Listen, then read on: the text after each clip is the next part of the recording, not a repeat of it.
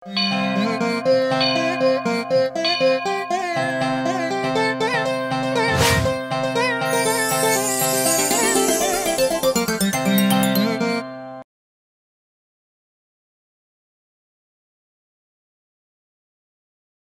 శుక్ల, ఎరుపు తెలుపు. తెలుపు ఏమో శివుడు, అంటే ఏంటంటే సంకల్పము. ఎరుపు ఏమో శక్తికి నిర్వచనము. ఈ రెండు కలిస్తే సంకల్పము అంటే ఇచ్చా జ్ఞానము కలిస్తే ఏముంది, క్రియ వస్తుందిగా. నీకు ఇచ్చే లేనప్పుడు పని ఏం జరిగింది, అక్కడ ఏం జరగలేదు కదా. సో పైన ఉన్న బిందువు పైన ఉన్న లలిత, మేధా దక్షిణామూర్తి, రాజరాజేశ్వరి జ్ఞానము అంటే ఐగ్రీవుల వారు, మహాత్రిపుర సుందరి దత్తాత్రేయులు వారు, ఇవన్నీ కూడా లలితలో కరిగి ఉన్నాయి. ఆవిడ నీతో మాట్లాడాలి అంటే ఆవిడ ఆ తల్లి ఆ మేధస్సుతో, ఆ మేధస్సు దేనికి సంబంధించి శుద్ధ బోధ తత్వము అంటారు దాన్ని, శుద్ధ బోధ అంటారు దాన్ని. అర్థమైందమ్మా? అదొకటే టర్మ్. శుద్ధ బోధ అంటే శుద్ధము. మేధస్సు ఎలా ఉంటుంది? శుద్ధంగా ఉంటుంది, క్రిస్టల్ క్లియర్. మినరల్ వాటర్ ఎలా ఉంటుందో అట్లా ఉంటుంది అమ్మవారు. ఆమె మేధస్సు అది కొద్దిగా కరిగితే అదంతా మౌనంలో ఉంటుంది, మహామౌనంలో ఉంటుంది. అనుకుని మౌన మేధా దక్షిణామూర్తి, ఆ అమ్మవారి యొక్క మేధా దక్షిణామూర్తి రూపం గురు త్రయోపనిషత్తులో ఆనందగనుల వారు చాలా చక్కగా చెప్పారు. మేధా దక్షిణామూర్తి మంత్రం కూడా చేసుకుంటే ఆ తల్లి ఆ మేధస్సు అనేది ఇస్తుంది. గురు పరంపరలో ఆయన ప్రథముడు. అర్థమైంది? ఇది పిండితార్థం. లలితామ్మవారు అంటే అదన్నమాట. ఓం శ్రీ. అప్పుడు స్పందం ఏర్పడింది. అంటే మాట వచ్చింది అమ్మవారికి శృతి చేయాలని. అంటే ఆవిడలో మేధా దక్షిణామూర్తి, మళ్ళీ రాజరాజేశ్వరి, లలిత అమ్మవారు, ఆ అమ్మవారిలో వీళ్ళందరూ ఉన్నారు. వీళ్ళందరూ కలిస్తే వచ్చినది స్పందము. అదే పరానాదము అన్నారు. ఈ అది దట్ ఈస్ ద బ్యూటీ. సౌందర్యం అంటే అది. సౌందర్య వర్ణన బిందువు నుంచి చేసావు. ఇది మహాసౌందర్య లహరి. పరాశూన్యం నుంచి బిందువు వరకు మహాసౌందర్యం, బిందువు నుంచి నీ వరకు ఇది సౌందర్య లహరి. ఇదే చలన్మీనాభ. ఇది చూసి ఈ నామము ఆ దేవతలకి అమ్మవారే స్ఫురింపజేసి వక్రలక్ష్మి పరివాహ చలన్మీనాభలోచన తల్లి అంటే ఇంత పరివారం బిందువు పైన ఉంది. అప్పుడే బిందువు వచ్చింది. ఎవరా పరివారము? మేధా దక్షిణామూర్తి, లలిత అమ్మవారు, రాజరాజేశ్వరి, మళ్ళీ ఇక్కడ కామేశ్వర రూప పరమాత్మగా ఇవన్నీ తీసుకుని వాళ్ళిద్దరు అలా వచ్చి అక్కడి నుంచి బిందువుకి వచ్చారు. అదంతా మహాసౌందర్యము. దాన్ని ఎవరు వర్ణన చేయలేరు. అదే నిర్వికల్ప సమాధి. అందులో నువ్వు వెళ్ళిపోవటమే, చెప్పేది ఉండదు. బిందువు వరకే నువ్వు సౌందర్య లహరి అమ్మవారిని వర్ణన చేయగలుగుతావు, దాని పైనది చేయలేవు. ఏమ్మా, ఇదే రహస్యం. అందుకే ఆదిశంకరాచార్యులు వారు ఏం చేశారు, బిందువు నుంచి సృష్టి ఎలా జరిగిందో అని సౌందర్య లహరిలో ఆ మహాన్ భావుడు పరమేశ్వర గురువు ఆయన అంత గొప్పగా ఆయన వర్ణన చేశాడు. కానీ ఈ మహాసౌందర్యాన్ని చెయ్యలేక దాన్ని ఏం చేశారు ఆయన మహాన్ భావుడు గీతా గ్రంథాల్లో దాన్ని వర్ణన చేశాడు. అమ్మ ఆజ్ఞ తీసుకొని వాళ్ళు చెప్పడం జరిగింది. ఎవరు వర్ణన చేయలేరు. అది అందుకే రూప సౌందర్యం. ఈ లలితా సహస్రనామాలే చలన్మీనావలోచన తల్లి ఆ సౌందర్యంలో చూపించాడు.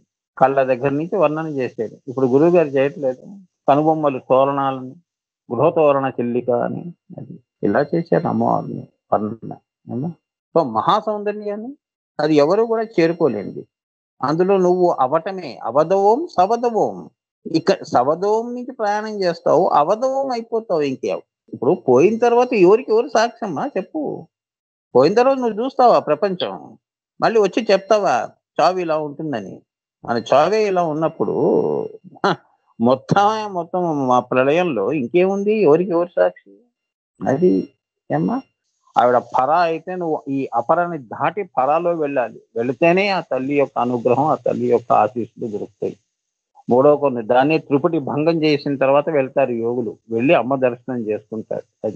అది కూడా సౌందర్యం వరకే, సౌందర్య లహరి వరకే, బిందువు వరకే. హ్రీం ఆరాధన గర్భిరాణాలు అక్కడ వరకు అక్కడ దాకా వెళ్ళి అక్కడ అసలు ఈ సృష్టికి సంబంధించినవన్నీ కూడా దాని మూలాలు తెలుసుకుని కిందకు వస్తారు. కొందరు మహానుభావులు ఇంకా పైకి వెళ్తారు. అవ్యక్త ఆకాశాలు బిందు త్రికోణ వసుకోణ ద్రష్టాయుగ్మ మన్వస్త్ర అని చెప్పుకుంటూ ఆయన త్రికోణం దాకా వెళ్ళేవాళ్ళు ఉంటారు. బిందువు దాకా సవికల్ప సమాధుల్లో వెళ్ళిన వాళ్ళు ఉంటారు. లేరని కాదు. అమ్మా మనకి మునులు ఋషులు వాళ్ళు వెళ్ళలేక కాదు. వాళ్ళు ఏంటంటే ఇవన్నీ అంటే దర్శించి అవన్నీ వేదయుక్తం చేసి మనకి ఇవన్నీ కూడా ఏం చేశారు మా పూర్వీకులు అంటే మనకు తెలియదమ్మా.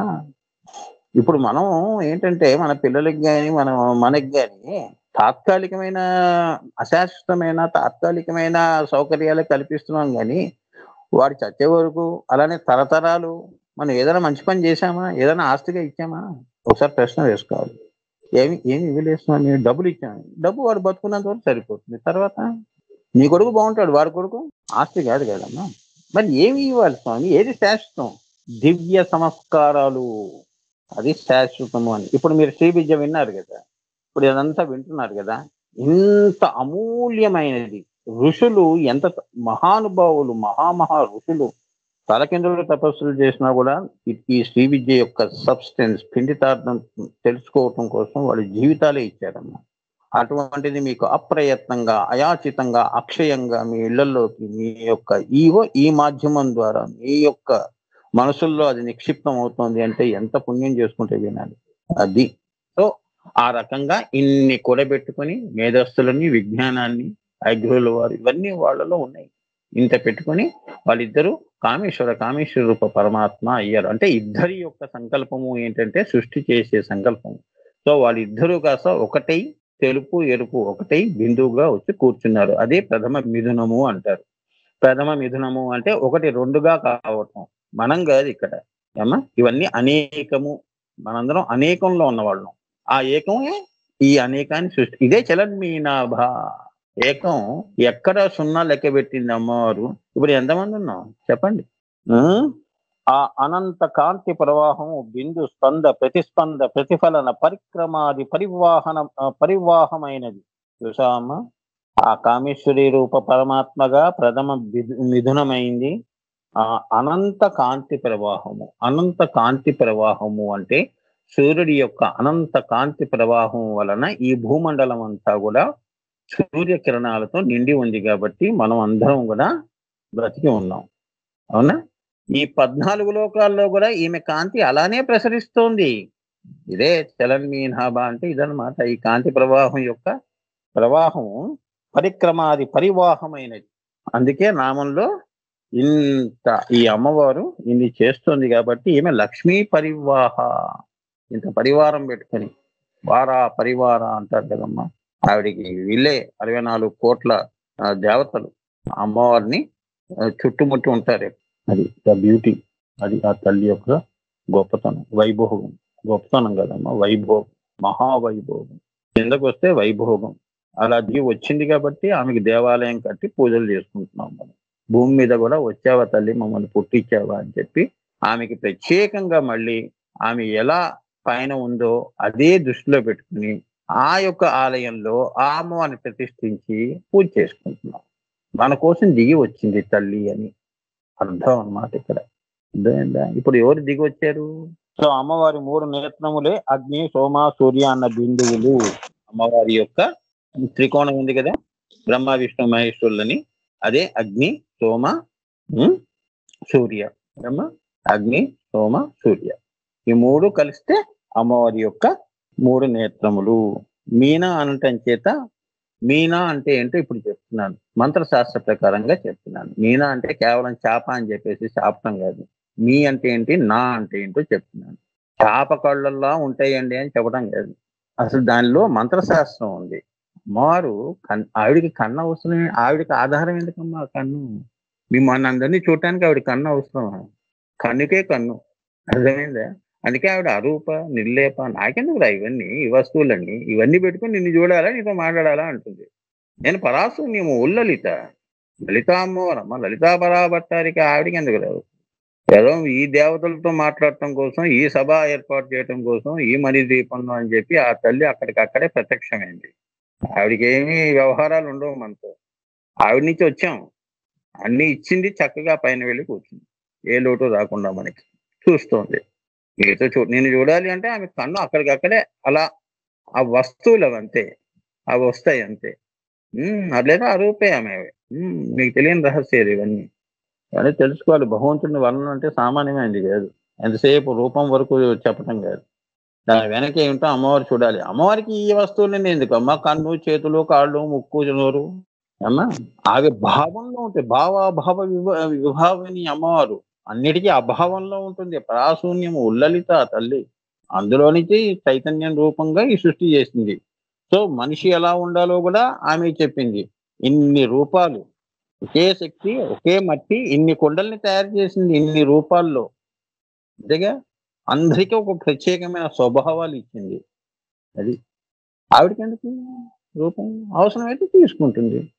ఏదో అంశదేవతగా నీకు దర్శనం ఇస్తుంది. అదనమాట. అసలు లలిత అమ్మవారు ఇవ్వదు. సో ఇక్కడ మీనా అనటం చేత మా అన్న మాయయ్యి. మా అంటే ఏమిటి? మంత్రశాస్త్రంలో మా అంటే మాయా అని అర్థం. అర్థమైందా? సో మా అంటే ఏమిటి మంత్రశాస్త్రంలో? మా అన్న మాయ, మాయ ఆ తల్లి మా అన్న మాయ అయిపోయింది ఆవిడ. ఆవిడే మాయి, ఆవిడే మాయ.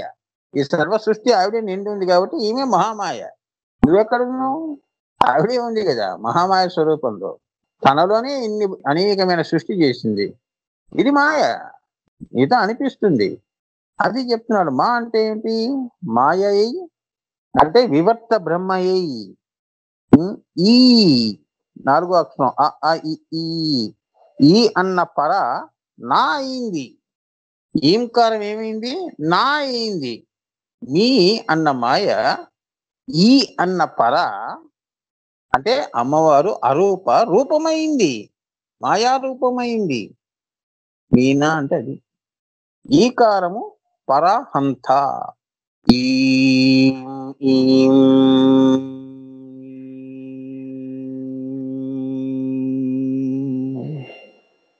ఈంకారము పర ప్లస్ అహంత. నీది అహం అంతే. అహంత ఇదంతా నాదండి అంటావు. ఆమె అన్నిటికీ పర. ఈ సర్వ సృష్టి అంతా కూడా పరాశూన్యంలో ఉంది కాబట్టి ఈంకారం, కాబట్టి ఈంకారం బట్టి ఆమె పరాహంత. మా ప్లస్ ఈ ప్లస్ నా ఏమైంది? మా అంటే మాయ అయ్యింది. ఈ అంటే ఆ పరాశూన్యంలో ఉన్న అమ్మవారు, లలిత అమ్మవారు పాపం ఆమె అరూపంగా ఉన్న రూపాన్ని దాల్చింది. నా అంటే నా అయింది, నకారము, సృష్టి అయింది మీనా. సో మా ప్లస్ ఈ ప్లస్ నా ఈజ్వల్ టు మీనా. ఈ అంటే బ్రహ్మము, పరబ్రహ్మము. అది కామ అయింది, కోరిక అయింది, సంకల్పం చేసింది. అది ఏమంటున్నాడు? ఈ అంటే బ్రహ్మము. ఈ బ్రహ్మం ఏమైంది? పరబ్రహ్మం అయింది. అంటే పరబ్రహ్మం అంటే మొదటి బ్రహ్మ.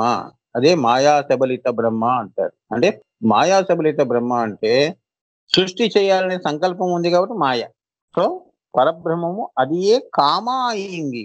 మీనానే కామ అయింది ఏమ్మా. కాబట్టి ఈ అన్నది కా అన్నది ఒకటై మా అన్న మాయ దానికి చేరి కామ అయింది. అర్థమైందా?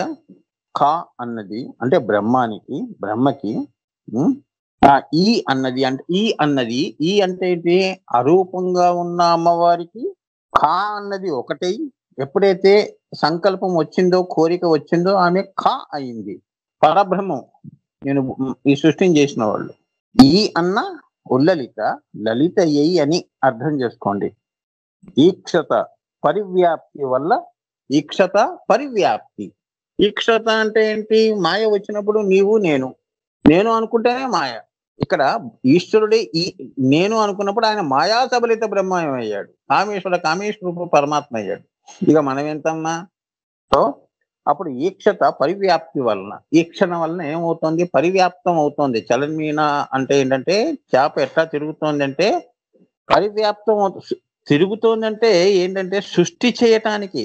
బిందు త్రికోణ వసుకోణ దర్శయుగ్మన్వస్త్రణ నాగదళ షోరస పత్రయుక్తాం ఉత్తత్రయం చ ధరణీ సదరత్రయం చ శ్రీచక్రరాజ ఉదిత పరదేవతాయ నమః దాకా తిరుగుతూనే వచ్చింది కిందకి ఈ శ్రీచక్రంలో. అంతే అంతా కూడా తానే ఆవరించి ఉన్నది. సూర్యకిరణాలతో భూమి అంతా కూడా ఎలా నిండిపోయింది. దీన్నే అమ్మవారి యొక్క పరివ్యాప్తము అంటారు. ఈక్షత వలన పరివ్యాప్తమైనది అమ్మా. అదే ఏమన్నారు దాన్ని? రక్త శుక్ల ప్రభా మిశ్రం అతర్క్యం త్రైపురం మహా. అది విశ్వయోనిగా పరివ్యాప్తం చెందింది. అదే బిందువులో ఉన్న త్రికోణము. అక్కడి నుంచి ఇప్పుడు నేను చెప్పాను బిందువు బిందు త్రికోణ వసుకోణ దర్శాయుగ్మ అని ఇక్కడ దాకా ఆ తల్లి పరివ్యాప్తం చేసింది అని అర్థం. అది చలన్మీనాభ అంటే. ఆగకుండా ఎడతెరిపి లేకుండా అక్కడి నుంచి ప్రయాణం చేసింది. ఎక్కడా రెస్ట్ తీసుకోలేదు అమ్మవారు. 5వ ఆకాశం 3వ ఆకాశం దగ్గర ఒక చోట కూర్చోవటం. మనం చూడండి, ఒక 2 కిలోమీటర్లు జరగగానే చెట్టు కింద పోయి కూర్చుంటాం. సో త్రైపురమ్మ ఈ రీతిగా వక్రలక్ష్మి పరివాహ చలన్మీనాభలోచన అన్న నామంలోని రహస్యాన్ని గ్రహించవాలి. చలన్మీనాభ, నీ హృదయం లబ్ డబ్ లబ్ డబ్ కొట్టుకుంటూనే ఉంటుంది. చలన్మీనాభ, సృష్టంతా కూడా చలన్మీనాభ. అమ్మవారి వీక్షణ మీద ఆధారపడి ఉంటుంది. అర్థమైందా? సో ఇప్పుడు ఇదంతా కూడా నన్ను నడిపించేది నా సంకల్పాలు, ఊహలు, జీవితాన్ని, విధిని అన్నీ కూడా. ఎందుకంటే ఈ వస్తువులు, నీ దగ్గర ఉన్న ఈ సర్వ వస్తువులు అన్నీ కూడా ఆవిడ నుంచి వచ్చాయి కాబట్టి ఈ యొక్క దానికి ఆవిడకే అధికారం ఉంది, నీకేమీ లేదు అని చెప్పటం. నీకేమీ లేదు అంటే ఏంటంటే అక్కడ ఏదో అన్యాయం జరిగిపోయిందని కాదు. అంటే ఇది తెలుసుకుంటే నువ్వు అమ్మవుతావు, జీవుడు దేవుడు అవుతాడు. ఆ ప్రయత్నంలోనే చలన్మీనాభ అమ్మవారు నిన్ను జీవత్వం నుంచి దైవత్వం వైపు నడిపిస్తోంది. అది ఉత్తమ స్థితికి తీసుకెళ్తోంది. తల్లిదండ్రులు అంతే కదా, నేను చెప్పిందే చదవమంటున్నారంటే ఎందుకు చెప్తున్నారు? లక్షలు ఇచ్చి చదివిస్తున్నారు అంటే ఎందుకు చదివిస్తున్నారు? మంచి స్థితిలో ఉండాలి, మాలా కష్టపడకూడదు మా పిల్లలు వంశం అన్నట్టుగా. అలానే అమ్మవారు కూడా నిన్ను జీవత్వం నుంచి దైవత్వం వైపు నడుపుతోంది. అంటే ఏంటంటే ఇంతవరకు నువ్వు మనస్సు అనే దాంతోనే జీవితం గడిపేశావు. మనసు ఏం చెప్తే అదే చేస్తున్నావు. అక్కడికి వెళ్దాం, ఇక్కడికి వెళ్దాం, వాళ్ళని కలుద్దాం, వీళ్ళతో మాట్లాడదాం, ఇదే చేసింది అది. నిన్ను, ఈ మనసు నీకు ఇచ్చింది ఏమీ లేదు, మాయలో పెట్టింది అంతే కేవలం. పోయేటప్పుడు అదే మనసు ఇంక నువ్వు పోతున్నావు, నేను పోతున్నాను, నమస్తే అంటుంది, గుడ్ బై అంటుంది. అవునా? ఆత్మ వేరు. సో ఇది తెలుసుకోవటం. ఆ అవిద్య నుంచి ఈ విద్య, శ్రీ విద్య తెలుసుకున్న వాడికి ముక్తి. అదే త్రిపుటి భంగము, అదే యోగము, అదే ధ్యానము, అదే పరాపూజ. చాలా తెలుసుకున్న పూజే, పరాపూజ చేసినట్టే. ఈ మాయలో ఎలా కనిపిస్తుందంటే బహిర్యాగమే గొప్పదండి అంటుంటాం మనం. ఇదే అజ్ఞానం.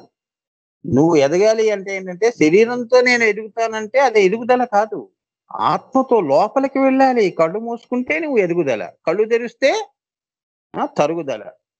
మాయ పెరిగిందంటే తరుగుదల. ఇంకెదగవు, నువ్వు ఆత్మగతంగా ఎదగవు అని. ఇది శ్రీ విద్య. అందుకే మునులు ఋషులు అందరూ కూడా కళ్ళు మూసుకుని జపం చేశారు. కళ్ళు తెరిచి అందరినీ వ్యవహారాలు గమనిస్తూ ఓం నమ శివాయ, ఏంటి భోజనం చేశారా, ఓం నమ శివాయ, భీం నమ శివాయ, ఏంటి ఎప్పుడు వచ్చావు? ఇలా చేయలేదు, వాళ్ళు అడవుల్లో చేశారు. ఎందుకు అడవుల్లో చేశారు? ప్రకృతి అంత గొప్పగా ఉండేదమ్మా అప్పుడు. ఆ రోజులు, ఆ కాలంలో ఆ ప్రకృతిని వాళ్ళు ఏంటంటే వాళ్ళు అంత గొప్పగా ఆరాధించారు. ప్రకృతి కూడా సహకరించేది వాళ్ళ ధ్యానానికి, యోగానికి. కొండలు, గుట్టలు, ప్రకృతి. మన ప్రకృతి అంతా పాడు చేసాం, అంతా పొల్యూషన్ చేసాం. మనకి ధ్యానం ఎక్కడ కుదురుతుంది, యోగం ఎక్కడ కుదురుతుందమ్మా? మన పూజలు ఎన్ని రోజులు చేసినా ఎప్పుడు ఎక్కడున్నాం అక్కడే ఉన్నాం. అవునా? అవే శక్తులు, ప్రకృతి శక్తులు నీ యొక్క ధ్యానాన్ని.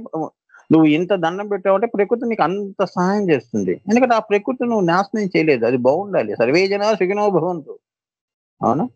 మరి ఒకప్పుడు మరి ఋషులు మునులు వాళ్ళకి అంత ప్రశాంతంగా చేసుకున్నారంటే, అంతర్పూజలు చేసుకున్నారంటే వాళ్ళందరూ వెళ్ళిపోయారు, దేవుళ్ళై వెళ్ళిపోయారు.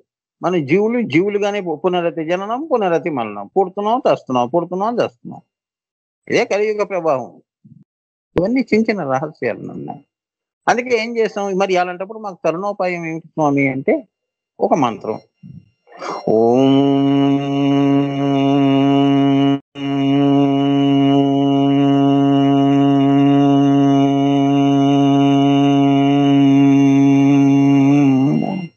ఇలా 10 సార్లు చేయి. అది నాన్న చలన్మీనావలోచన అంటే ఇది. సో మనం ఏం చేస్తున్నాం, అమ్మవారు మంచి ఎనర్జీ ఇస్తుంటే దాన్ని ఫాలో చేస్తున్నాం. అది పరా అవ్యక్తములు బిందు స్వరూపాలైతే బిందు స్పంద ప్రతిస్పందములై అనంత పరివాహం అయింది. చూసారా అమ్మ? పర అంటే ఏంటంటే ఉల్లలిత, పరాశూన్యము, అవ్యక్తములు, బిందువై, స్వరూపమై, బిందు స్వరూపం త్రికోణంలో బిందువై, అందు స్పందమై ప్రతిస్పందము, నాద బిందు కళ అన్నారు. ఆ బిందు స్పందన చేసింది. హ్రీంకారాసన గర్భితానలసికాం, అక్కడికి వచ్చింది అమ్మవారు. మళ్ళీ స్పందన చేసింది, ఓం అని చేసింది. అందులో నుంచి నాదము నుంచి అణువులు పుట్టాయి. అది చెప్తున్నాడు. ఇదంతా ఏమిటి? పరివాహము, లక్ష్మీ పరివాహము అంటారు దీన్ని. ఇదే మాయ. అలానే ప్రాణం, శ్వాస, అయ్యో నేను బతికున్నాను, నాకేం జబ్బులు లేవు అమ్మదయ్యతో అంటే అదే హెల్త్ ఈజ్ వెల్త్. నువ్వు బ్రతికుంటేనేగా నువ్వు బంగారాన్ని నువ్వు అనుభవిస్తావు. యోగం ఉంది, ఆయుష్ లేదంటే ఎంత బాధపడతావు? రేపే చస్తావురా నువ్వు. యోగం ఉంది, రాజయోగం ఉంది. ఎల్లుండికి నీకు రాజయోగం వస్తుంది అంటే, రేపు నేను ఉండను కదమ్మా అంటే అదే మరి నీ కర్మ. అదే జ్యోతిష్ శాస్త్రం అమ్మా. హెల్త్ తీసి వెళ్తున్నారు. మనం బాగుంటే బతికుంటే ఎంతైనా సంపాదిస్తాం. బతికుంటే అన్నీ చూస్తాం. మనమే లేనప్పుడు ఇంకేం అనుకుంటాం? సో, ఏం చూస్తామంటే సుఖాలు కాదు ఇక్కడ నేను చెప్తోంది. శ్రీ విద్య తెలుసుకుంటావు. ఇంక మళ్ళీ మళ్ళీ ఇంకో జన్మలో ఏంటో మరి చెప్పలేము. ఇటువంటి సందర్భాలు మళ్ళీ నువ్వు నీ జీవితంలో రిపీట్ అవుతాయో, అవ్వవో అనేది అది గురు పరంపర యొక్క చేతుల్లో ఉంది. అమ్మవారి చేతిలో ఉంది. మళ్ళీ ఇటువంటి గురువులు పూర్వం మీరందరూ గురువుల దగ్గరికి వెళ్ళుండొచ్చు. ఈ గురు పరంపర అంతా కూడా మళ్ళీ నీకు వచ్చే జన్మలో వస్తారా రారా అనేది అది నీ యొక్క దీన్ని బట్టి కర్మ. బుద్ధి కర్మానుసారేన. ఇదే వాసనలు గనుక నీకు వచ్చే జన్మలో ఉంటే ఏదన్నా అటువంటి గురువు మళ్ళీ కానీ ఈ జన్మలో తెలుసుకోలేనిది వచ్చే జన్మలో తెలుసుకుంటావో, తెలుసుకోలేవో అనేది కూడా మనకి నీకు తెలియదు. వచ్చే జన్మలో కూడా మాయలోనే ఉంటానేమో స్వామి అంటే ఉండొచ్చు. ఇంకో జన్మ మళ్ళీ, ఇంకో జన్మ, ఇంకో జన్మ, ఇంకో జన్మ పోతూనే ఉంటుంది. జన్మ పరంపరలు అంటారు ఇవి. ఎప్పుడైనా అమ్మవారిని దృష్టిలో పెట్టుకొని ఒక నిర్ణయం తీసుకున్నామా? నేను యోగం చేయాలి, ధ్యానం చేయాలని ఒక నిర్ణయం తీసుకున్నామా? అమ్మవారిని తలుచుకోవటమే కదా సార్! ఎప్పుడైనా తలుచుకోవచ్చు. ఒరేయ్ పిచ్చివాడా అదే ఇది నువ్వురా అంటే నమ్మం. మనం నీడని నమ్ముతాం గానీ మనిషిని నమ్మం. రాయి నాతి అయింది. అంతేగా? నిన్ను దేవుడిని చేస్తుంది నామం, మంత్రం. గురువుగారు ఇచ్చిన మంత్రం నిన్ను జీవుని కాస్త దేవుడిని చేస్తుంది. అబ్బా! గురువుగారు మీ పాద స్పర్శ అందుకే పాదాల దగ్గరికి వెళ్తాం మనం. అందుకే గురు పాదుకలు. గురు పాదుకా స్తోత్రం మరి ఆది శంకరాచార్య వారు రాశారుగా. అనంత సంసార సముద్రతార అని మీరు చూడండి అది ఎంత బాగుంటుందో. యూట్యూబ్‌లో ఇవి వినండి. ఆయన పాదుకుల విలువ గురు పాదుకలు అంటే ఏంటో అది. అందుకే ఆయన దగ్గర పడి ఉన్నా, ఆయన దగ్గర పాదుకలు స్పర్శించిన మీ గత జన్మలో అన్నీ కూడా దగ్ధం అయిపోతాయి కర్మలు. రాములు వారు యొక్క స్పర్శతో మరి అహల్య ఎన్ని సంవత్సరాలు పాపం రాయిగా పడింది పాపం. ఆయన ఎప్పుడు వనవాసంగా ఆయన పెళ్ళైపోయింది. మళ్ళీ అన్నీ అయిపోయిన తర్వాత కదా ఆయన వనవాసం చేస్తున్నప్పుడు దారిలో అప్పుడు ఆయన స్పర్శ తగిలింది. ఒక యుగం యుగం రామావతారం అంతా వెయిట్ చేసింది ఆమె పాపం. చూసారా? అంతటి పతివ్రత అయిన మహాతల్లి గౌతముడి యొక్క అహల్య అన్ని యుగాలు వెయిట్ చేసింది. రామావతారంలో గాని నీకు విముక్తి లేదు అని చెప్పి భర్త శపిస్తే అప్పుడు రాముడు యొక్క ఇది స్పర్శ కోసం రాయిగా పడింది. వేచి చూస్తూ ఉంది పాపం. మనం ఇక ఆవిడకే అంత మరి శాపం ఇలా ఉంటే ఇక మన పరిస్థితి ఏం కావాలమ్మా? మనకెప్పుడు రావాలి జీవన్ముక్తి? సో పరా అవ్యక్తములు బిందు స్వరూపములై బిందు స్పంద ప్రతిస్పందములై అనంత పరివాహం అయిందమ్మా. అందు మూల కారణం బిందువే. అందుకే మూలం ఈ సర్వ సృష్టికి కూడా త్రికోణంలో ఉన్న శ్రీచక్రంలో ఉన్న బిందువు మూలం కాబట్టి వందే గురుపదద్వంద్వం అవాంగ్మానస గోచరం రక్త శుక్ల ప్రభామిష్టం అతర్క్యం త్రైపురం మహా. మొదటి పాదుకలు అవే. అదే కామేశ్వర రూప పరమాత్మ యొక్క పాదుకలు గురు పాదుకలు అంటారు, కాంతి పాదుకలు అంటారు అమ్మా. సో అన్న శృతి కూడా ఈ అర్థాన్ని ప్రతిపాదిస్తోంది. చూశారమ్మా? వందే గురుపదద్వంద్వం అన్న అయినది ఆ తల్లి. అజాం ఏకాం లోహిత శుక్ల కృష్ణాం అని ఒక శృతి ఉందమ్మా. శృతి వాక్యము అజాం ఏకాం లోహిత శుక్ల కృష్ణాం ఏమ్మా. ఆ ఒకటి నుంచి అనేకము లోహిత శుక్ల ఈ రక్త శుక్ల ఎరుపు తెరుపు వల్ల ఈ నీలం అనేది పుట్టింది, ఆకాశములు పుట్టాయి ఏమన్నా కృష్ణ అంటారు. నీలాకాశాలు 5 ఆకాశాల తర్వాత ఈ సృష్టి జరిగింది అని చెప్తున్నారు అన్న శృతి కూడా ఈ అర్థాన్నే ప్రతిపాదిస్తోంది. చూసారా? ఈ శృతిను మళ్ళీ ఇప్పుడు నేనేమన్నాను? వందే గురుపదద్వంద్వం అన్నాను. రక్త శుక్ల శృతిలోనూ ఉంది, రక్త శుక్ల అన్నది శ్రీ విద్యలోనూ ఉంది. అంటే ఇన్ని శాస్త్రాలు ఏమిటి కంఠ శోషతో చెప్పిందే చెప్తున్నారంటే నిజాన్ని 10 సార్లు చెప్తే అది మనసులో పాతుకుంటోంది. అంటే ఇదే కలియుగ ప్రభావం.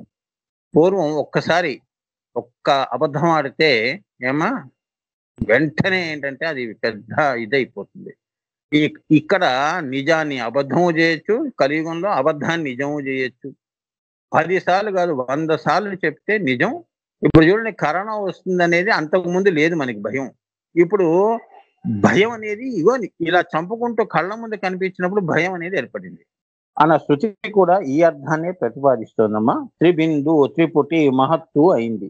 త్రిబిందువు త్రిపుటి అంటారు. అంటే ఏంటంటే త్రికోణము 3 బిందువులు, బ్రహ్మ విష్ణు మహేశ్వరు కలిపితే మహాత్రిపుర సుందరి, కాబట్టి దీన్ని ఏమన్నారంటే మహత్తు అయింది. ఏమా మహత్తు అయింది.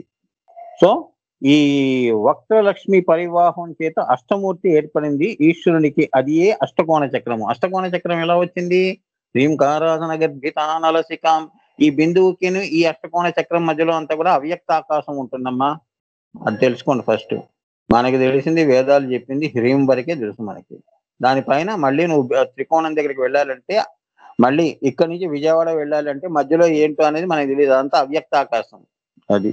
సో ఈశ్వరునికి అది ఏ అష్టకోణ చక్రము. అదే హ్రీంకారాసన గర్భితానలసికాం అన్న శ్లోకంలోని సృష్టి ఆసనము, సృష్టిని ఆసనముగా చేసుకుని అమ్మవారు శ్రీమత్ సింహాసనము చేసుకుని లక్ష్మీ శబ్దము చేత అష్టలక్ష్ములు, అష్టవసువులు, అష్టవర్గాత్మక నాద ప్రస్థానము అంటే ఆకాచాటాతాప యాస అని 8 వర్గములుగా విభజించబడిన 50 మాతృకా వర్ణాలు ఈ అష్టకోణ చక్రమునందు లక్ష్మీ పరివాహముగా భాషించి ఈక్షలో గర్భితాలైనయి.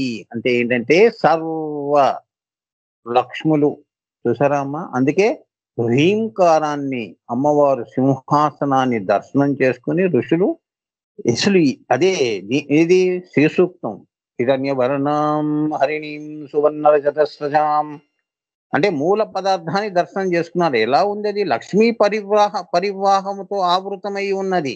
50 వర్ణములు, ఆ నాదము 50 వర్ణములు. ఆకాచాటాతాప యాస, ఆ వర్గము, కా వర్గము, తా వర్గము, తత్తా తిత్తి తుట్టు ఇవన్నీ ఉంటాయి కదా వర్గాలు. ఇది 50 వర్ణాలు కదమ్మా తెలుగులో. ఏమ్మా అది అణువులైనవి. అక్కడి నుంచి సృష్టి అయిందండి. ఎక్కడి నుంచి? అష్టకోణ చక్రం. అదంతా కూడా లక్ష్మీ పరివాహము భాషించి ఈక్షలో గర్భితాలై ఉన్నాయమ్మ ఇవన్నీ. సో వక్ర శబ్దము చేత బిందుయుత త్రికోణము యొక్క సూక్ష్మభూత పంచ లక్షణములు, పంచీకరణ లక్షణములు కూడా ఉన్నాయి అంటున్నారు. ఎంత బాగా చెప్పారు చూడండి అమ్మా. అంటే ఇప్పుడు అష్టకోణం దగ్గర నుంచి ఈ యొక్క నాదము, ఈ యొక్క అమ్మవారి నాదము అణువులుగా కట్టుకునే యొక్క సూత్రం ఏదైతే ఉంటుందో, ఎలా కట్టాలి అనేది, రామకృష్ణని ఎలా తయారు చేయాలి, వీడికి కన్ను ముక్కు ఎక్కడ పెట్టాలి, తల ఎక్కడ ఉండాలి, కాళ్ళు ఎక్కడ, అంటే సృష్టిలో మరి ఏది ఎక్కడ ఉండాలి, అలానే చెట్లు, దీని ఆహారం ఇది ఎక్కడి నుంచి సంపాదిస్తుంది, భూమిలో ఒకటే చోటు ఉంటుంది, దీనికి ఆహారం ఎట్లా, మనుషులు అంటే తిరుగుతారు, వీడి ఆహారం సంపాదించుకుంటాడు. ఇవన్నీ కూడా సూక్ష్మములో వక్ర శబ్దము చేత బిందుయుత త్రికోణము యొక్క సూక్ష్మభూత పంచ లక్షణాలు. సూక్ష్మభూతాలు ఉంటాయి కదా, నీరు, గాలి, వెలుతురు, ఇవన్నీ కూడా పంచభూతాలు. ఇవి ఏం చేయాలో అనేవి సూక్ష్మంగా సూత్రప్రాయంగా పైన ఉన్నాయి. ఆ సూత్రాన్ని పెట్టుకుని ఈ నీరు, ఇప్పుడు నీటిలో, సముద్రంలో నీటిలో ఉప్పు కరుగుతుంది అనే సూత్రం అర్థమైందా? సూత్ర ప్రకారంగా కరుగుతాయి అవి. వంట మీరు చేస్తున్నారు కదా సూత్ర ప్రకారంగానే. ఇవన్నీ పైన ఉన్నాయి. మామిడి చెట్టు మామిడికాయలు తీయగా ఉండాలి అంటే తీయగానే ఉండాలి. సముద్రం ఉప్పుగా ఉండాలంటే ఉప్పుగానే ఉండాలి. బావిలో నీళ్లు, ఊళ్ళలో మనం వెళ్ళినప్పుడు బావిలో కొన్ని చోట్ల నీళ్లు తీయగా ఉంటాయి, కొన్ని ఊళ్ళలో పులుపు ఉంటాయి. ఇదన్నమాట. ఇవన్నీ సూక్ష్మభూతాల యొక్క వాసనామయంగా తెచ్చుకున్నాయి ఇవి. అలానే మనం కూడా ఇలా వాసనామయంగా ఇంకో జన్మలోకి వెళ్తాం. గుర్తుంచుకోండి, ఇది రహస్యం. మరి తీయగా ఉంటావా, పుల్లగా ఉంటావా ఇప్పుడు ఈ జన్మలో, అది మన యొక్క బుద్ధి కర్మానుసారేనా. మంచి పనులు చేస్తే మంచిగా ఉంటాం, వచ్చే జన్మ మనకి ఉత్తమ జన్మ. లేదా అంటే మధ్యమంగా ఉన్నాం, కొద్దిగా మంచి చేశాను, కొద్దిగా చెడు కూడా చేశాను స్వామి అంటే మామూలుగా పెద్ద ఏం చేయలేదు అంటే మధ్యమంగా పుట్టిపో అంటుంది. పై 2 చేయలేదు, నా ఇష్టం వచ్చినట్టు తిరిగేశాను, అందరినీ దూషించేశాను, అందరినీ కష్టపెట్టేశాను అన్నవాడికి అధమ జన్మ. అది తల్లి ఇవ్వలేదు. తల్లి జన్మనిస్తుంది, కర్మనిస్తుందా? నీ విధిని ఆ తల్లికి అంటుందా? అవునా? విధిని తల్లికి అనదుగా, నిన్నే కంటుంది. ఇక నువ్వేం చేస్తావు అనేది నీ వాసనామయంగా నీకు ఉంటుంది. సో పరివాహ శబ్దం చేత, వక్రలక్ష్మి శబ్దం చేత, ధాత యథా పూర్వమకల్పయాత్ అంటే ఏంటంటే అన్న పరబ్రహ్మము యొక్క మూర్త లక్షణములు పంచముఖములు జ్యోత్యమానమే. అంటే ధాత యథా పూర్వమకల్పయాత్ అంటే ఏంటంటే ఈ సృష్టి చెయ్యాలి నేను అనుకున్నప్పుడు ఆయన ఎలా చెయ్యాలి? నేను అంటే లయమైపోయిన మహాప్రళయంలో పోయిన సృష్టి ఏదైతే ఉంటుందో అదంతా గుర్తు చేసుకున్నాను. ఇప్పుడు మీకు మూడో తరగతిలో ఏదో పాఠం ఉంది. ఆ కథ గుర్తు చేసుకోమంటే ఒక్కసారి అంతా టైం పడుతుంది. అవునా? చాలా టైం పట్టింది ఆయనకి. ఎట్లా చేయాలి ఈ సృష్టి మళ్ళీ? ఏమన్నాడు? ధాత యథా పూర్వమకల్పయాత్. పూర్వం అందుకే మళ్ళీ తపస్సు చేయండి పరాశూన్యం. ఉల్లలిత అమ్మవారు మళ్ళీ తపస్సు చేయండి బ్రహ్మని. మళ్ళీ తపస్సు చేశాడు. తప్పించి, తప్పించి, తప్పించి, తప్పించి అప్పుడు ఆయనకి మేధ అనేది ఒక్కసారి వెలిగింది. అదే మేధా దక్షిణామూర్తి అంటే. పూర్వం అంతా కూడా ఆయన సృష్టి ఏం చేశాడు? సృష్టి మానవుల్ని ఎలా చేశాడు? దేవతలను ఎలా చేశాడు? ఏ వస్తువులు ఎక్కడ ఉండాలి? అవన్నీ గుర్తుకొచ్చాయి. అవునా? అది కానీ భగవంతుడికి యదా ధాతా యదా పూర్వమకల్పయాత్ అన్న పరబ్రహ్మం యొక్క మూర్త లక్షణములు పంచముఖములు అంటే సృష్టి, స్థితి, లయ, తిరోధాన వమనాలన్నీ గుర్తు చేసుకున్నాడు. పంచముఖములతో ఆయన దిగొచ్చాడు. అది ఇప్పుడు వాళ్ళు చెప్తున్నారు కదా, గాయత్రి, పంచముఖ గాయత్రి అంటారు. రెండెప్పుడు మనకి కనిపించవు. ఈ స్థూలంలో 3 ముఖాలతో ఉన్న బొమ్మలే చూస్తారు మీరు. రెండెప్పుడు అవ్యక్తంలో ఉంటాయి. అది రహస్యం. ఇప్పుడు ఫోటోలు చూస్తారు కదా, ఎన్ని ముఖాలు ఉన్నాయి? ఇప్పుడేమో వస్తున్నాయేమో నాకు తెలియదు కానీ 3 ముఖాలతోనే దత్తాత్రేయ ఆయనకి 2 ఉంటాయి. మళ్ళీ బ్యాక్ సైడ్ తల వెనుక. అవి సృష్టి, స్థితిలయ, తిరోధాన వమనం అనేది మీకు కనిపించదు. 5 ఆకాశాల పైన. అదనమాట రహస్యం. అది శ్రీ విద్య. మన ఇళ్లలో ఉన్న ఫోటోల్లోనే నీకు శ్రీ విద్య కనిపిస్తుంది. అది మనకి తెలియదు. అది ఆయనలో లేదా ఆయనలోనే వచ్చి నీకు చెప్తాను దత్తాత్రేయ స్వరూపంలో. అప్పుడు సృష్టి, స్థితిలయ, తిరోధాన వమనం అంటే ఏంటో తెలుస్తుంది. అదే బహిర్యాగము, అంతర్యాగము, రహోయాగము, మహాయాగము, తర్వాత లయం 5 సరిపోయినాయా? సృష్టి అంతా ఈ 5 మీద ఆధారపడి ఉందని ఈ శ్రీ విద్య. ఇదంతా శ్రీ విద్య అని. చలత్ అన్న శబ్దము చేత పంచముఖములు జ్యోత్యమానమైనయమ్మ. చలత్ చలన్మీనాబా. చల అంటే చలత్, చల ప్లస్ అచల, చలాచల. చలత్ అన్న శబ్దము చేత జాయతే గచ్చతీతి జగత్. జాయతే గచ్చతీతి జగత్ అని ఒకనాడు ఉండి కొన్నాళ్ళకు వర్ధిల్లి మరల పోయే నశ్వరమైన విశ్వ సృష్టియే ఈ చలన్మీనాభము అని అంతరార్థం. ఒకప్పుడు పుట్టి పెరిగి పోయేది. అర్థమైందా? అంటే ఇదంతా నశ్వరము అని. ఈ సృష్టి అంతా నశ్వరము. ఇవాళ ఉండి రేపు ఉండదని ఎన్నో సందర్భాల్లో చెప్పాను కదా. మనం ఉంటున్నామా? 20 సంవత్సరాల్లోనే ఎప్పుడూ ఉండిపోతున్నామా?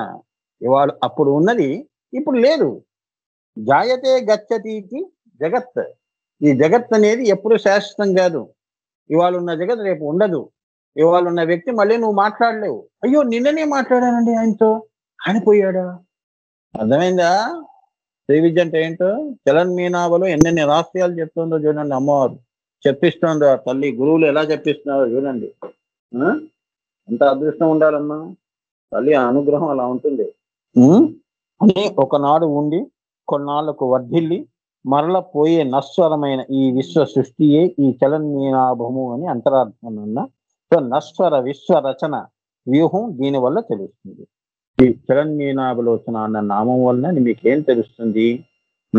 నశ్వర విశ్వరచన. అమ్మవారు ఈ విశ్వరచన చేసింది కదా, అంటే ఈ ముగ్గు వేసింది కదా. బిందువు నుంచి భూపురాది రేఖల వరకు ఈ విశ్వరచన చేసిన తల్లి వ్యూహము అంటే ప్లాన్ అంతా కూడా ఈ నామం వల్ల తెలుస్తుంది నీకు. ఇప్పుడు ఇది తెలుసుకున్న తర్వాత నువ్వేమంటావు? అవును స్వామి, ఇవాళ ఉండేదే పోయేదే కదా. ఈ నామము నీకు ఇటువంటి జ్ఞానాన్ని ఇస్తుంది అని, శ్రీ విద్యా జ్ఞానాన్ని ఇస్తుంది. శ్రీ విద్యలో ఉంచదు. ఏం లేదు సార్, జీవితమే శాశ్వతం, సుఖమే శాశ్వతం, డబ్బే శాశ్వతం అని అనుకునే వాళ్ళకి ఇది జవాబు. అర్థమైందా? ఇప్పుడన్నా అర్థమవుతుందా? సింపుల్. అక్కడ గురువు గారు చెప్పరు కానీ మేము చెప్తాం. కిందకి దిగుతున్నాం, మీకోసం దిగుతున్నాం. నేను దిగవలసిన అవసరమే లేదు నాకు. ఏమా, ఈ సృష్టి ఎప్పుడు ఎగతాళి చేస్తుంది అవతార పురుషుల్ని. రాళ్లతో కొడుతుంది, తర్వాత దేవుడు అంటుంది. ఏ దౌర్భాగ్యం మనం చేస్తున్నా. దౌర్భాగ్యం అంటే ఇది. గొప్ప వాళ్ళు వస్తారు, వెళ్ళిపోతారు, వాళ్ళ పని చేసుకుని వెళ్ళిపోతారు. వెళ్ళిపోయిన తర్వాత ఏడుస్తాం, గుడి కడతాం. జ్ఞాపకార్థంగా భజనలు చేస్తాం, గుళ్ళో కూర్చొని ప్రసాదాలు తీసుకుంటాం, ఇళ్ళకి వెళ్తాం. ఇది మనం చేసే కార్యక్రమాలు. సో చలన్మీనాభ అంటే ఏంటి అర్థమైందా? ప్రతి చర్య చెప్తున్నాడు విశ్వరచనలో అమ్మవారు. దీనివల్ల తెలుస్తుంది. పరి శబ్దం చేత పరివాహ అన్నారుగా. పరి అంటే ఏంటి? పరి శబ్దం చేత పునరావృత్త లక్షణం, పుట్టుక చావు, మరల పుట్టుక మరల చావు, ఈ సృష్టి యొక్క సంహారం జరిగే వరకు, ఆ కాలము పరిపూర్తి అయ్యే వరకు కూడా ఇదే స్థితి నడుస్తూ ఉంటుంది. అర్థమైందా? అమ్మవారిది చూసారా ఎంత భయంకరంగా ఉందో. అమ్మవారు అమ్మవారి ఆశీస్సులు నాన్న మీకు, మీ నమస్కారాలు మీవన్నీ కూడా అమ్మవారి పాదాల దగ్గరికి వెళ్ళిపోతున్నాయి. ఇక్కడే అమ్మవారు కూర్చొని ఉంది, ఎదురుగుండా అలంకారంతో కూర్చొని ఉంది, చెప్పిస్తుంది తల్లి. సో వాహ చలాత్ అంటే అనునూన్యత సృష్టి లక్షణం గోచారం అవుతుంది. అనునూన్యత అనే ఒక్క సృష్టి లక్షణం నీకు తెలుస్తుంది. సూక్ష్మమైనవి అంటే సృష్టి అనంతమైన నది వలె చావు పుట్టుకలకు అతీతంగా అనంత కాలంలో వెళ్ళిపోతూనే ఉంటుందని అర్థం. ఎందరో వస్తారు, ఎందరో పోతారు, ఎన్నో నీళ్లు పాతవి పోతాయి, కొత్తవి వస్తాయి. ఇది అనంతముగా ప్రవహించే దాన్ని ఏమన్నారు ఆయన? వాహాచలాత్. వాహనము, వాహిక. నువ్వు కారులో పోతున్నావు కదా, అబ్బా ఎంత ప్రయాణం అండి, ఎన్ని కిలోమీటర్లు పోవటమే, నీకే ఇది అనిపిస్తే సృష్టికి వాహచలాత్ అంటే అనునూన్యత సృష్టి లక్షణం గోచారం అవుతుంది నీకు. ఏమిటిది అంటే ఏమిటి? సృష్టి అనంతమైన నది వలె ఈ సృష్టి. అవునా? మనం ఉన్నాము అంటే అమ్మదయ్య 3 తరాలు చూశాడండి అంతే, తర్వాత వీడిపోతాడు. అనంతమైన నది వలె చావు పుట్టుకలకు అతీతంగా అనంత కాలంలో, ఈ అనంతమైన కాలము భూత భవిష్యత్ వర్తమానం అని నువ్వు ఏదైతే అనుకుంటున్నావో దీన్ని అన్ని కలుపుకుంటూ వెళ్ళిపోతుంది. ఇది అనంత కాలము వెళ్ళిపోతూనే ఉంటుందని అర్థం. అమ్మవారు ఎవరి కోసం? Time and Tide wait for none అని అందుకని ఇంగ్లీష్ వాళ్ళు చెప్పారు. ఈ పరివాహక అనే నామంతో ఇంగ్లీష్ వాడికి తట్టింది. ఆడొకటే ముక్కలో చెప్పాడు. ఏమన్నాడు? Time and Tide wait for none. సముద్ర కెరటాలు నువ్వు ఆగమంటే ఆగుతాయా? కాలం నువ్వు ఆగమంటే ఆగుతుందా? ఈ భ్రమలోనే చాలా మంది తపస్సు చేశారు. నేను ఎప్పుడు యవనంగా ఉండాలని తపస్సులు చేశారు. 1000 సంవత్సరాలు ఉండాలని తపస్సు చేశారు. 3 సంవత్సరాలు ఉండాలని. పిచ్చివాడ, ఎప్పుడు అప్పుడు పోక తప్పదు. అవతార పురుషులకే అవతారం చాలించారు. నువ్వెంత ఆపుతావు? నువ్వెంత? నీ అజ్ఞానం కాకపోతే. అభ అంటే ఏంటి? తెలన్మీనాభలో అభ అంటే ఏంటంటే అసమంతాత్ భాష ఇతి అని పంచకళాత్మక యోగామాయ పరంజ్యోతి ఈ అభ అన్న శబ్దము చేత తెలియబడుతుంది. సృష్టి స్థితి లయ తిరోధాన వమనము అనే యొక్క దీనితో ఈ అభము అమ్మవారి యొక్క శోభ అలా శోభిస్తోంది. సృష్టి స్థితి లయ తిరోధాన వమనంతో శోభిస్తోంది అని చెప్తున్నారు. ఇది తెలియబడుతోంది మనకి. చూసారా? అవన్నీ చెప్పట్లేదు అక్కడ ఆయన ఏమన్నాడు? అభ అంటే అసమంతాత్ భావ ఇతి అన్నాడు. అంటే పంచకళాత్మక యోగామాయ పరంజ్యోతి. ఇదంతా యోగామాయ. ఈ పరంజ్యోతి అభ అన్న శబ్దము చేత తెలియబడుతోంది అని కట్ చేసిచ్చాడు. దీన్ని మనం మళ్ళీ భాష్యం చెప్పాలి. అది చెప్తే మీకు అర్థమవుతుంది. లేకపోతే ఈ డైరెక్ట్ ఏం అర్థమవుతుంది అంటే ఆమె ప్రిన్సిపల్ ఏంటి? మా ఇంటి యొక్క ప్రిన్సిపల్ ఇదండి. అందరం 8ంటికి వచ్చి డైనింగ్ టేబుల్ మీద భోజనం చేయాలి. ఎవరు ఎక్కడున్నా రావాల్సిందే. మనకు ప్రిన్సిపల్స్ మీకు ఒక ఫ్యామిలీకి ఎలా ఉంటాయో అమ్మవారు ఈ యొక్క అభా సృష్టి స్థితి తిరోధాన వమన లయం ఏవైతే ఉన్నాయో పంచకళలు అంటే ఏమిటి? పంచబ్రహ్మలు, పంచముఖ గాయత్రితో సృష్టి రచన చేసినప్పుడు ఇదే సూత్రముతో సృష్టి జరుగుతుంది. ఈ అనంతకాలం కూడా అలా ప్రవహిస్తూనే పోవాలి, ఆకూడదు. పంచముఖంలో ఎవర్రా ఆపింది వెధవా అంటే ఎవరు ఆపరు. కాలాన్ని ఎవరు ఆపలేరు. అనంతమైన కాలాన్ని ఎవరు ఆపుతారు? అది చెప్తున్నాడు. పైనది కిందది కలుపుకుంటూ చెప్తున్నాడు. పూల హారం ఇది, అమ్మవారి యొక్క హారము. లలితా సహస్రనామాలంటే అదొక హారము. ఒక నామానికి ఒక హారంగా ఉంటాయి. ఎప్పుడు కింద పైన అర్థం చేసుకుంటే చివరికి లలితాంబికాయై నమః అని అర్థమయ్యి అమ్మ బాబోయ్, అమ్మవారిని ఇప్పుడు చూశానండి, ఇప్పుడు అర్థమైందండి నాకు. అమ్మదయ్యండి, గురు కృపండి. అది ఆ నమస్కారం మీతో పెట్టిస్తాను. ఎప్పుడు పెట్టిస్తుందో ఆ తల్లి మరి చూద్దాం. మీనాభ అంటే అమ్మవారు మీనా గురు స్వరూపిణి. ఈమె మీనా గురు స్వరూపిణి. మీనాభ అంటే ఏంటంటే గురువుల్లో బోధ గురువులు, మంత్ర గురువులు ఎలా ఉంటారో అలానే సద్గురువులు ఏమే మీనా గురువు. అర్థమైందా? సృష్టి రచన చేసిందంటే మీనా గురువులే చేస్తారు. ఎలా చేస్తున్నారో చెప్తోంది అమ్మవారి మీనా ఎలా అయిందో. అందుకే గురు గోవింద రూపిణి. ఓం ఐం హ్రీం శ్రీం గురు గోవింద రూపిణి అయి నమో అని మీరు అంటున్నారు కదా. ఇక్కడ మేము భూమి మీద ఈ గురువులందరూ కూడా ఆ మీనా గురువుల యొక్క అబలు, కిరణాలు. అందుకే అంశలు వీళ్ళు, అమ్మవారి అంశలు అని అర్థం చేసుకోవాలి. అటువంటి వారికి నమస్కారం చేయాలి. అర్థమైందా? దొంగ గురువులు, దొంగ సన్నాసులకు కాదు. అది ఆ జ్ఞానం నీకు అమ్మవారు ఇస్తుంది. మీనా అంటే ఏంటంటే ఇక్కడ చెప్తున్నాడు, దీన్ని తెలుసుకొని మీరు ప్రపంచంలో వెళ్ళండి. మీకు ఎక్కడ మోసపోరు మీరు. ఎవరు గురువు, ఎవరు యాసం, ఏంటి, వీడు యోగం, అలా మీరు వెళ్ళాలి. ఈ నామాలు ఇంట్లో పడేసేసి బయట తిరిగేస్తారు. నాకు మోసం జరిగిపోయింది గురువు గారు అని. మరి ఏం విన్నావు, ఏం చేశావు? కర్మ ఎవరు తప్పిస్తారు?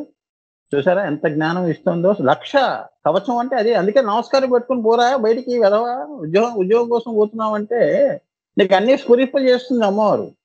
అది ఆశీర్వచనాలు. లేకపోతే అంతే. ఈ నామము నిన్ను బయటికి ప్రపంచంలో నువ్వు ఎలా తిరుగుతున్నావో, నిన్ను చలైన మార్గంలో దశ దిశ, జ్యోతిష్ శాస్త్ర ప్రకారంగా దశ దిశ, ఎక్కడ చెడు జరుగుతుందో, ఎక్కడ కష్టం వస్తుందో అక్కడ వద్దు నాన్న, ఈ దారిలో వెళ్ళు టక్కని చూపిస్తుంది. అది 1000 పూలు తీసుకొచ్చాను. ఆ 1000లోనే ఇన్ని వస్తున్నాయి. ఈ అభ అన్న శబ్దము చేత తెలియబడుతుంది. మీనాభ అంటే అమ్మవారు మీనా గురు స్వరూపిణి అన్న ఆమె ఎక్కడ పుట్టినప్పటికీ తన శిష్యులను తన భక్తులకు లేదా భక్తులను తన యందు విశ్వాసం ఉన్న వారిని ఆమె ఎక్కడ ఉన్నప్పటికీ నీ ఊహల్లో ఇక్కడుంది, అక్కడుంది, ఇందుగలనందు సందేహం వలది ఎక్కడున్నా కూడా అమ్మవారు తన శిష్యులు ఎవరైతే ఉంటారో, శిష్యులు అంటే ఆ గురు పరంపర, అలానే భక్తులు, గురు భక్తి తర్వాత దైవ భక్తి ఉన్నవాళ్ళు భక్తులు. ఏమ్మా గురు ఆశీస్సులు తీసుకుని 3వ కండు త్రిపుటి భంగం చేసుకుని పైకి వెళితే మళ్ళీ ఏమవుతారు? శిష్యులు అవుతారు. ఆ గురు గోవింద రూపిణి యొక్క గురు పరంపరలో ఆదిశంకరాచార్య వారి గురువు, ఆయనే పరమ గురువు, అమ్మవారి స్వరూపం అంటున్నాం కదా. అది రహస్యం. మీరు భక్తులా శిష్యులా అనేది ఇప్పుడన్నా తెలుసుకోండి. తన భక్తులను తన యందు విశ్వాసం ఉన్నవారు ఎవరైతే ఉంటారో, అన్యదాసనం నాస్తి, నా చెయ్యి నరికావా, ఏం పర్లేదమ్మా తీసేసుకో, నువ్వు ఇచ్చిందే కదా అని అన్నవాడు ఎవరైతే ఉంటారో, నేను ఇంత చేశాను, అంత చేశాను, అంత నమ్మాను అని కొలబద్దతో మాట్లాడే వాళ్ళు ఉంటారు. 10 కొబ్బరికాయలు కొట్టానండి, నేను 100 కొట్టానండి, 10 మెట్టుకి కొట్టానండి, ఏం చేసేదండి మాకు, ఇలా మాట్లాడే వాళ్ళు ఉంటారు కదా. వాళ్ళకి విశ్వాసం ఉన్న వాళ్ళకి కాపాడి తీరుతుందని ఇందలి రహస్యం. ఏది ఈ నామంలో అభ అంటే అది గురు గోవింద రూపిణి అంటే కాపాడి తీరుతుంది అన్నది రహస్యము. తన భావన దృష్టితోనే సర్వలోకములందు పరిణమించే జగన్మాత అని ఈ నామము యొక్క విశేషార్థము.